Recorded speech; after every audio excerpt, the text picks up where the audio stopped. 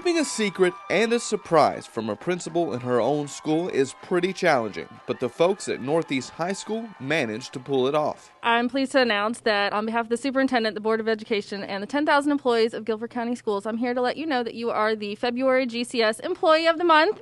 Congratulations! Now in her 5th year as principal, Noel Keener's colleagues say she's created a great atmosphere at the school and has a knack for hiring good people. Over the years, I've coached and taught at so many different schools, and they're all great schools here in Guilford County, but Northeast is different. Mrs. Keener makes you feel like you're her only person to deal with at that time. You get undivided attention. And when I was talking to one of the other employees about it, they said, she hires good people, she trusts them to do their job, and it makes her a better leader. So Northeast is family.